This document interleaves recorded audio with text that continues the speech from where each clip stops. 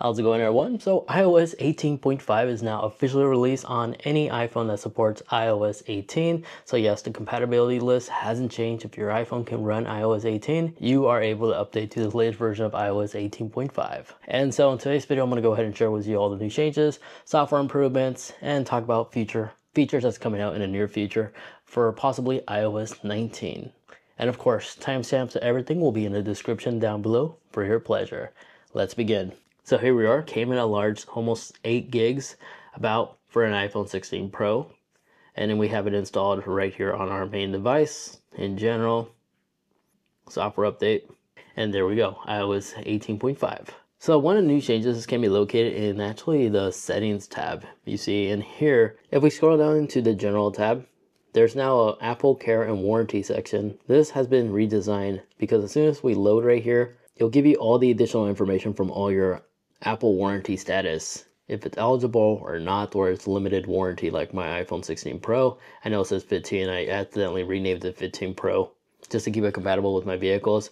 But here you can actually go in and see what it covers and what it doesn't cover, and you could talk directly to Apple support from here. So this has been totally redesigned with a new logo over here on top from Apple. Now, if you have the back tap functionality enabled on your iPhone, when you tap the Apple logo 3 times, it will do like an action. You can have it so there's a banner that will pop up automatically. You see, by going into, let me start over, in the settings tab, and you scroll down into accessibility, and you go down to touch, all the way on the very bottom, tap back tap right.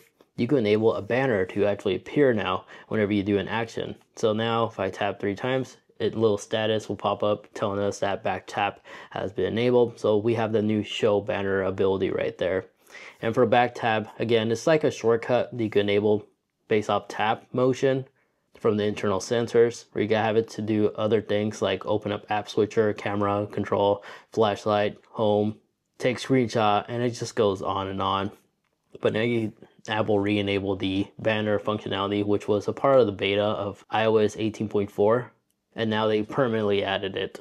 Another thing that was updated is the Apple Invite app. As a part of Apple Notes was that this app is now more stabilized for iOS 18.5, but in terms of new features, I personally didn't see anything new that get added. Everything's basically very similar to how it previously was. But I'm curious, how many of you guys are actually using the Apple Invite app? I'm personally not really doing it. A simple email invitation is more than enough that I just get synced to my calendar. And then if you're somebody who uses the Apple Arcade app, in the arcade, they're actually adding Uno Arcade onto this and much more. You see, if we go on Google real quick and just type in Apple Arcade, June 5th, you'll see on the top portion over here will take us to Apple's direct website, displaying a couple of new games that are coming out.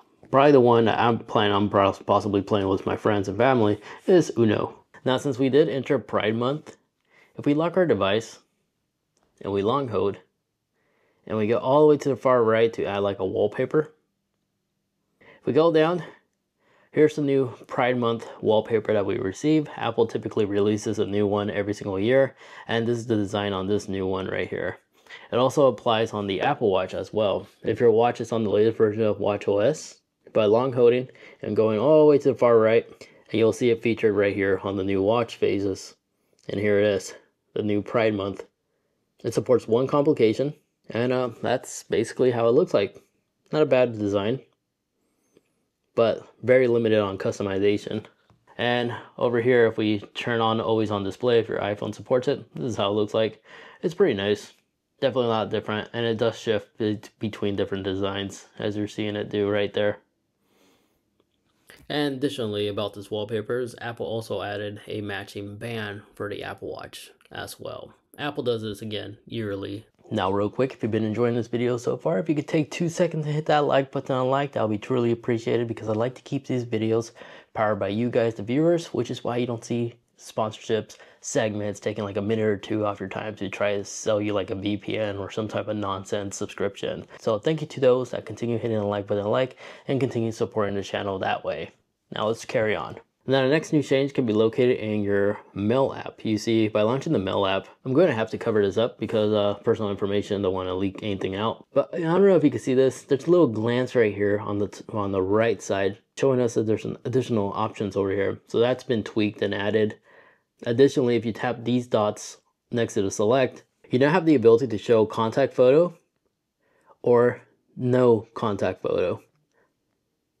So that's a few mail enhancement features we receive for the default mail app. The next new feature can be located in your photos.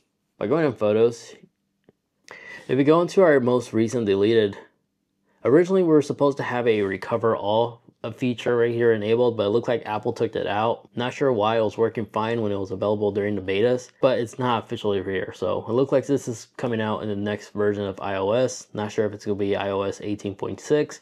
Most likely this will be a feature available in iOS 19, unfortunately. So that's been removed, and doesn't look like Apple has any plans on putting it back.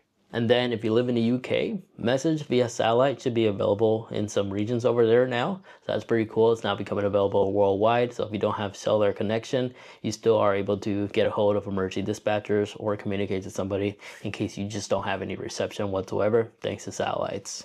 Additionally, there's a new feature that got added for Apple Screen Time. You see, if we go all the way to the very bottom right here in the main menu on our settings, scroll down to Screen Time, right in here, you will now get a notification when a child uses a screen time passcode. So now it will be actually listed right here. You can monitor that. And then in the Apple TV app, we now have a buy with iPhone, which means you can now purchase content that's not strictly available on the Apple TV with just your iPhone. So if you're buying something on here on a third-party device, you now can. And then in terms of Starlink ability, like T-Mobile right now does support Starlink capability. I used it on my iPhone. This is now compatible on the iPhone 13s now. So not just the 14, 15, and the 16s, but now the iPhone 13, even though they don't have the hardware, they should be able to connect to a Starlink satellite in case you need internet reception, in case you're off the grid. And then a feature that hasn't been released, but we were really thinking about it will become available on iOS 18.5, unfortunately, is not, because as soon as I plug in this device to charge, there was rumors that it will display like the time to charge to 100% on the very bottom, like it would on other smartphone manufacturers. As an example, if I take my other daily phone and I go ahead and plug this in, it'll actually tell me the time it will take to fully charge this device. Unfortunately, Apple is working on this, but it doesn't seem like it's available on iOS 18.5. Rumor has it it's likely to become available on iOS 19, unfortunately. And there we have it. Those are all the new things that got added on iOS 18.5. Let me know in the comment section which one of these features was your own personal favorite, and what are some features you wish Apple add. Me personally, I would like to see that lock screen ability where I can see how long it will take my phone to charge at 100%. I think having an estimated on the screen will be pretty nice, but again, rumor has it this will become available on iOS 19, unfortunately. But there we have it. Thank you so much for watching. And these two videos, top one is a video that YouTube is recommending specifically for you, and the bottom one is my most recent uploaded video as well. Thank you once more for watching.